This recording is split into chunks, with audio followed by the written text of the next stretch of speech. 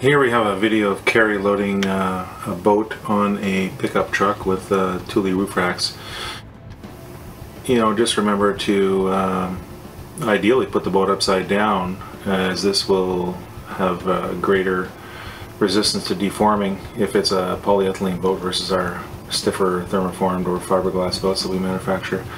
Notice that the buckle is high up on the top of the deck because you will be pulling down, and much easier to pull down on the strap once it's fed through the buckle.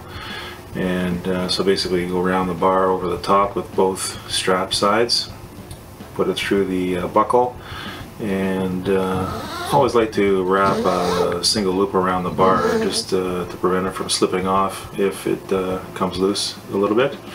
And just snug it down, and typically you'll place the rear bar on a bulkhead if it's at all possible. One of the front or the back should be on a bulkhead, and if there is no bulkhead, of course, being upside down is it's a stiffer situation than if it is right side up. The hull is always a little more flexible than the deck.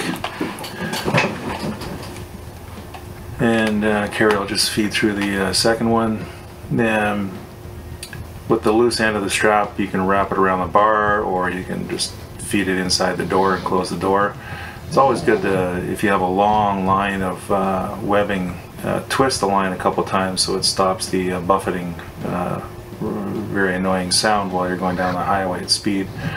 In this case, there's a large spread between the bars, so I don't worry about a bow or stern tie down so much. But if you've got a narrow feeding car or narrow length roof car, and you'll be traveling any distance, it's always nice to have a bow and stern tie down.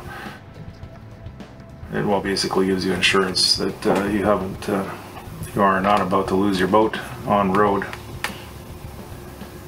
And in this particular case, Carrie is just doing a quick fix here to secure the ropes, or to secure the straps on the bars, and off to the races she goes, and that's it.